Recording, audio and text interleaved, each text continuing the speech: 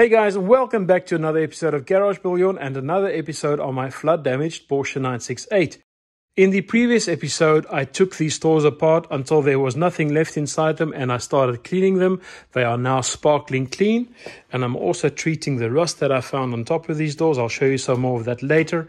If you've missed that episode, I'll put a link for you up above to catch up. But in this episode, I want to start building these doors back up again. And the way I want to do this is I'm first going to get the lock mechanism in on both sides. I'm going to replace these rubbers with new ones that I bought so that the door seals nicely against the body. Once I have this aligned perfectly, I'll take the next step. And the next step is to get the glass in, to get the window regulator in, and get this all adjusted so that it sits nice and flush against this A-pillar, and that it sits nice and flush against all of this rubber on the Cabrio top.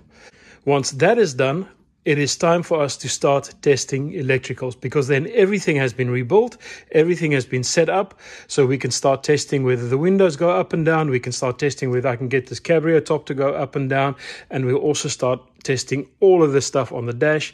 And once that is done, we can move on to mechanicals. So that's what's in store for you in this episode. We'll hopefully get to a point where we have working doors again, fully adjusted. I will not be doing the interior trim on the doors yet, because I want to make sure that all the electricals work, all the stuff is aligned before I put those on. So sit back, relax, and let's start working.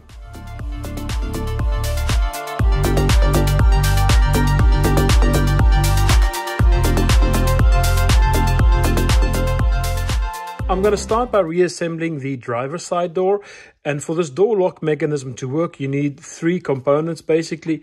You need the outer door handle, you need this outer latch mechanism, and on the inside here you have a complex mechanism that has to go in, and then the last piece of the puzzle is the internal door handle that sits there.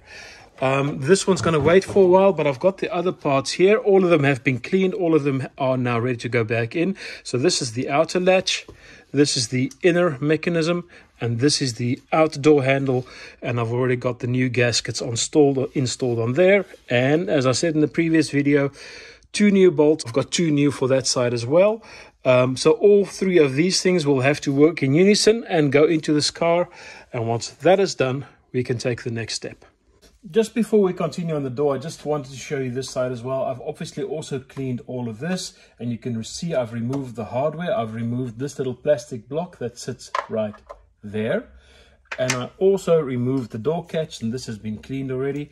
And basically the door catch sits like this in the car. This will be fairly familiar to you guys, and it goes with 3 bolts, these 2 guys, and this one that goes through there. And the lock mechanism catches on this bolt. But as you can see, this bolt here, it should have a plastic cover here that has disappeared. It's gone, it's disintegrated. This is the biggest cause of door chatter on any car, is that this piece of plastic is gone. Luckily, Porsche still sell this new, and I've bought a new one. It just came in today, so I'm really happy, so I can continue my work. This will go in through there, and that should eliminate any wiggle room that we have on the latch mechanism here. So let's quickly get this assembled, and then we can get back to the door.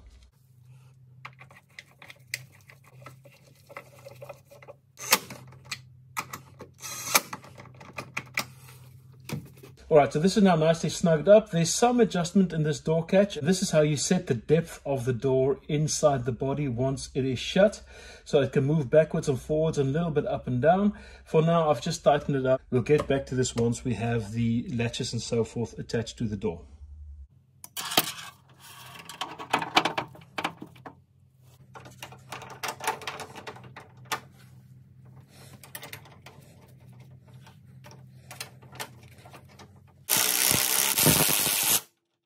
Alright, so now I've got the outer latch and the inner mechanism connected to one another, and I just want to check whether the door will actually close, and I can easily test it with a screwdriver. And that is now in its closed position.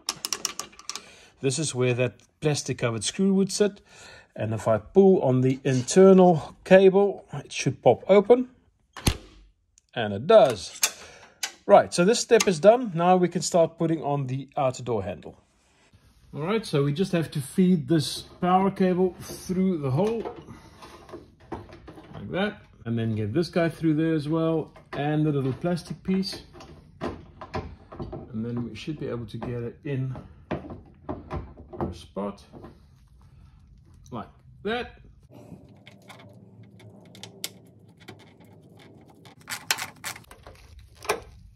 There we go. So now that the door handle is attached to the door, the next step for us to do is connect the internals together so that it all works as one unit.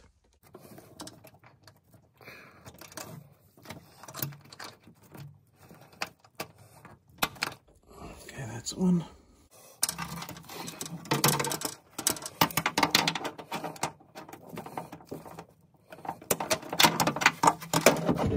There we go. All right, so let's see if that works. In the lock mechanism, outside door handle.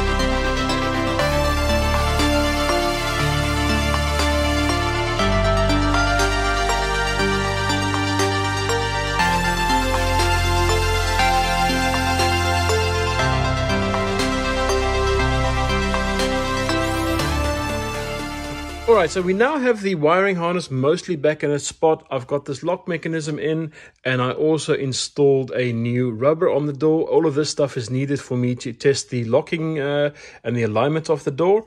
But that'll also bring me to the problem that I'm going to experience, and that is that this does not line up at the moment at all.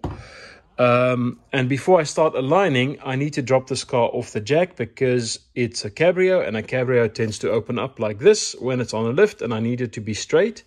So it needs to be on the floor for me to adjust this door.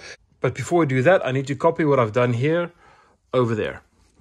A little longer than a few minutes later.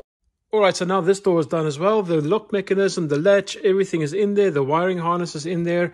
And for the first time since I've owned this car, I also have a door latch on the outside. Just a quick update on the cable ties inside this door. As you remember, I had two types coming out of the door. One was this style, that is the style that you mostly use on the body for harnesses. And the other one was this style, which is this like open-ended thing that you can pop a wiring harness into. It just so happens that my friend at Inline 4 is currently stripping a 944 S2 Cabrio. So I could go have a look at his doors. And this was the only one that was used inside those doors. And this is also where some of these come from. Why this car had this kind of style in there, I don't know. Maybe they just ran out of stock in the factory while they were assembling. But this seems to be what should be in there. And this is what I've been putting back. Alright, so now that I have the car on all four its wheels again, I can try and see if this door will close. Oh, it latches really nicely actually.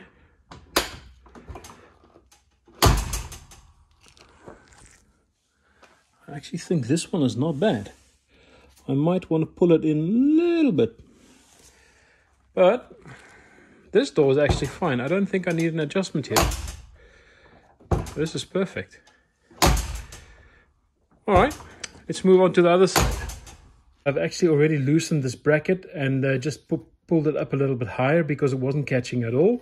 And now we are catching, as you can see. That's the first catch and that's the second one. But I am getting a little bit of movement on the door here. So I think I want to push this catch a little bit to the back if I can, and then see if I can pull the door tighter. Alright, I've got this catch as far back as it can possibly go now, and it seems to be closing a lot better. As you can see, there's no more movement in this door. This is now nice and tightly shut. Alright, so with the doors aligned, I've now got the car back on the quick jack so that I have the door at a nicer working height for me. So what I want to do now is I just want to install the quarter vent with all of its bolts and brackets, and then I'll put in the window runner on this side. And once that is loosely fitted, I should be able to bring in the glass that sits here as well. And once that is done, we can start looking at bringing in more stuff.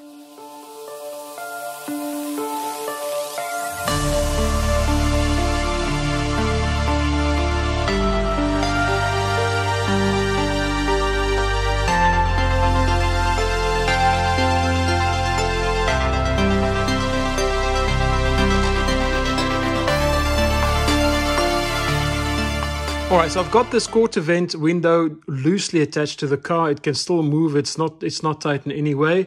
And I started bringing in the window guide on this side as well. And you saw me taking this guy out. The reason for that is there's a bit of a sequencing challenge that I was dealing with. The window guide needs to sit in front of this arm, so this sits behind the window guide, and that's why I took it off. So once I have this window guide attached to the car properly, I'll put the lock button back in. I'm not foreseeing any issues in that area. It should be fine. So let's continue.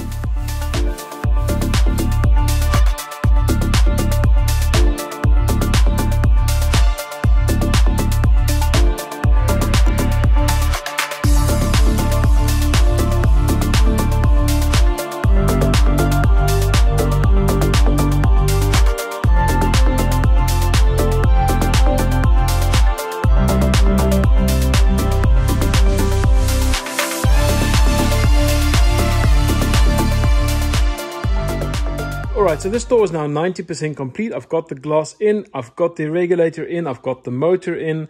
This was really tough to do. I think I spent about 5 hours just getting this piece done. It's a massive puzzle, it's super fiddly. And I think I have a way that works, so let me show you that on the other door. So as you can see, I've been busy on this one as well. So let me show you what the status of the door is, and hopefully you can mimic this when you have to do your Cabrio door. So these guys are in there, but they are extremely loose. There is no nut inside here, and you can see I've even pushed this arm away from its adjustment slot. And if we look inside here, you can see I've pushed this rail all the way back to give me more space to wiggle this window from side to side, because you need this movement in the window in order to catch the wheels on the runner. And if you look down there, you can see this is the back runner that's in, and there way at the front you can see the front runner is in. So how I did this is this was actually not attached yet, so this was still loose. All three wheels on the regulator needs to be free to move. And then what I did is I took this window and I literally brought it in like this and caught the front of the window on the back runner and then slid it all the way through. Once that was on, I took this window, moved it as far back as I possibly could, and also tilted it back up again. And that allowed me just enough free space to hook that little wheel onto it. That seems to be the way that works, because 5 hours of fighting and doing something else on that side did not work. This has taken me about 40 minutes. So I think this is the way to do it. Unfortunately, I can't film and show you guys what I've done because it's impossible to get the camera in there. But I hope this helps you in assembling your doors. And please be aware, this is a cabriolet specific thing. If you are building a coupe, it's 1,000 times easier. This is difficult because everything moves, everything's adjustable, and it's just a tough job. Anyway, I'm going to get this guy buttoned up, and then we can start doing the adjustments.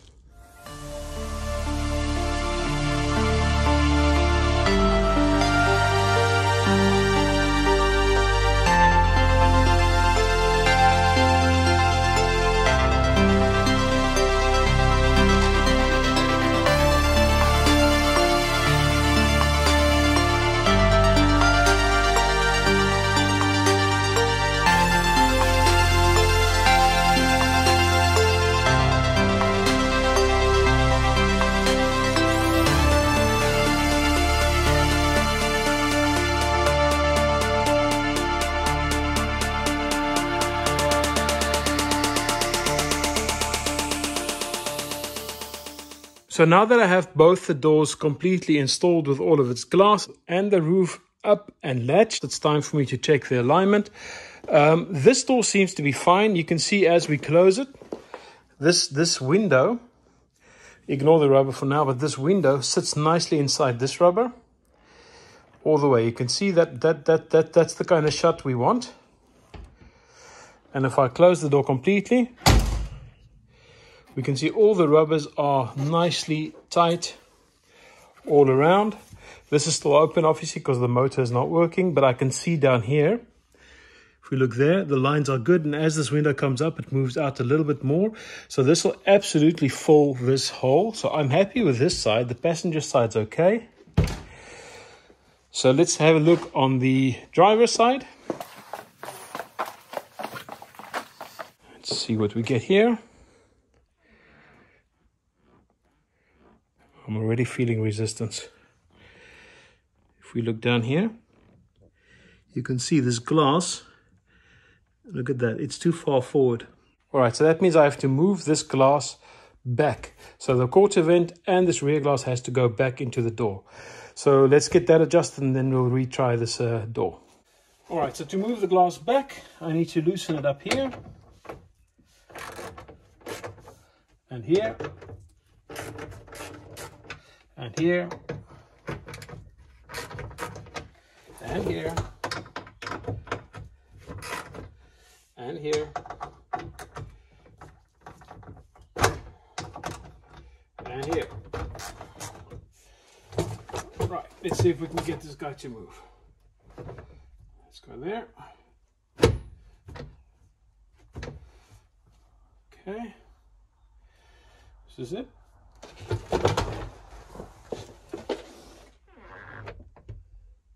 That's not too bad.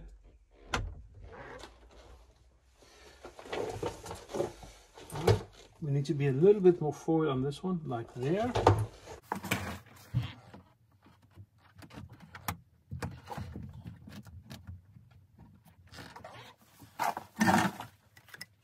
Let's try this. I'll tighten it up.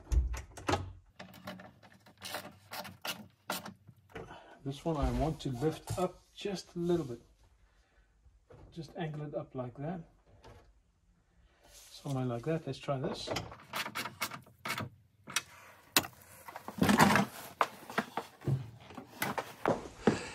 That is more what I'm looking for.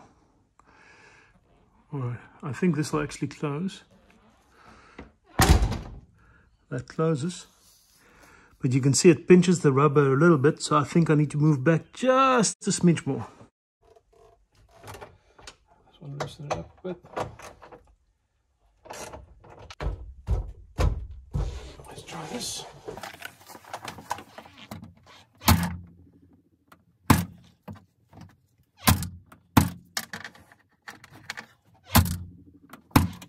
Perfect, that's it. I'm going to tighten this up.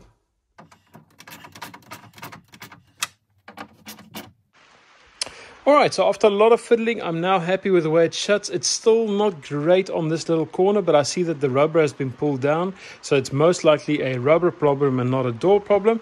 But let me show you where we are at. If you look here, the glass is nicely tucked into the rubber all the way up to here, where it just bites the rubber. And you can see it's pulling it away from the window. So I think this is just something I have to fix over here, which I will do. But that means we are, for now, at least done with these doors, because the rest of the work needs to be done using electrics. And since this car is not currently powered up, and I'm not going to power it up with all of the open wires on the floor, this is as far as I'm going to get. And that also, unfortunately, means for all of you guys who's been signing in for the 968, that this is where the work on the 968 is going to stop for a couple of episodes, because the Safari is begging me to work on it. There's a lot that needs to happen on there. I want to get this car roadworthy. I want to be able to drive it in the springtime. So I'm going to focus my attention away from the 968 onto the 924 Safari. So in the next episode, we'll start building up the Safari. I promise you, that's an epic little car. It's going to be really, really cool. So until next time, guys, goodbye.